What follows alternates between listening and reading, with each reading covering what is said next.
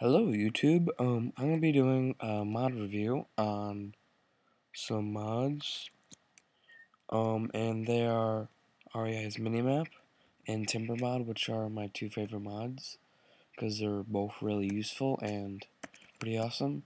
Timber Mod, we should start with that. Basically, you need an axe and you cut the bottom part of the tree, and it just cuts down the whole tree.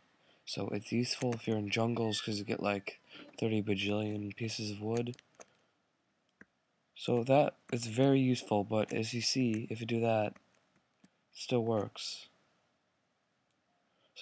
But the bottom part won't get chopped down, so you should have chopped the bottom part, but you don't have to. And I want to end my favorite feature about the timber mod is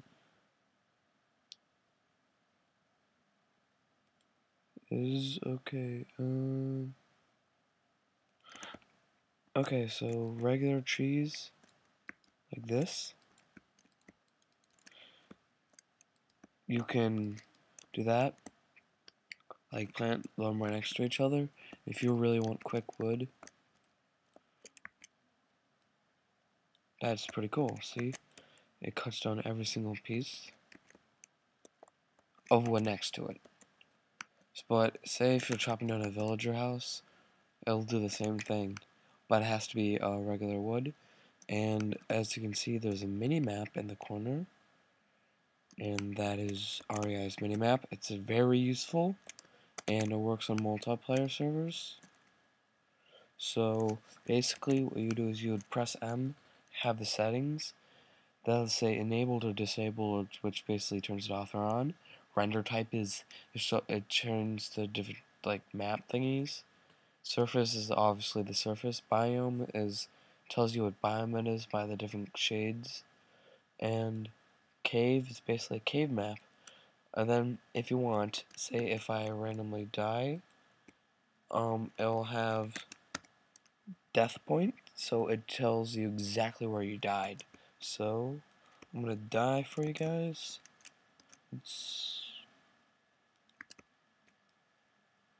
Okay. Now let me show you. Okay, see, I died. Okay, over here, if you look, and if you turn death point enabled, I'll show you where your death point is, which is over here, but I think you have to like return it on, but it's fine. And next is the options like the shape, square, that doesn't really matter. Change where the map is, which is pretty cool. The opacity, the large map, which I'll show you in a minute. There is other stuff that you can just play with around. Then surface map, this is really cool. So if you want to hide snow or something like that, show chunk grid, basically shows all the chunks.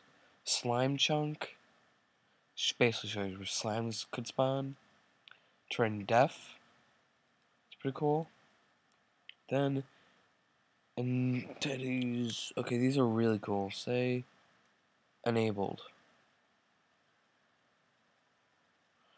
and it'll tell you where mobs are. See? And the cool thing about it is it also tells you where it is.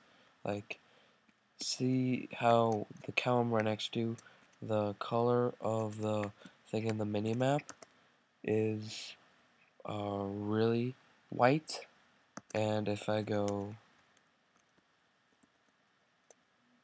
frozen to hell. I say if I go higher, you see if you look at the minimap, the actual colors of the creatures go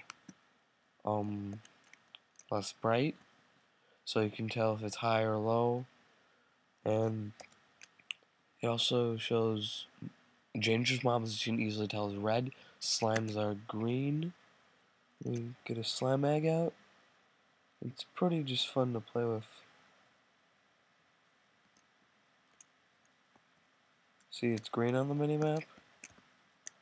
Okay, I don't like swines. And then, why'd I do that? But, okay. Next is the large map. You can toggle the large map and get controlled by just pressing X.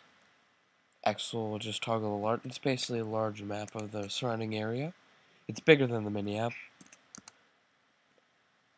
And if you didn't know, those are the coordinates.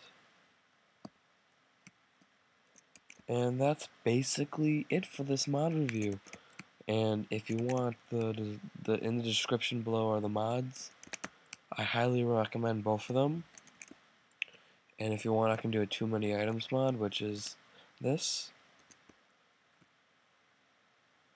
And if you guys don't know how to mod, then I have a video about how to mod. And I'm sorry, because in the video I forgot to change Minecraft, the folder that you make with the unarchiver, into rename it into Minecraft.jar. If you try that, that's probably why it wasn't working. You just need to type in Minecraft.jar instead, so it will know what it is. So that's basically with this mod review. Okay, guys?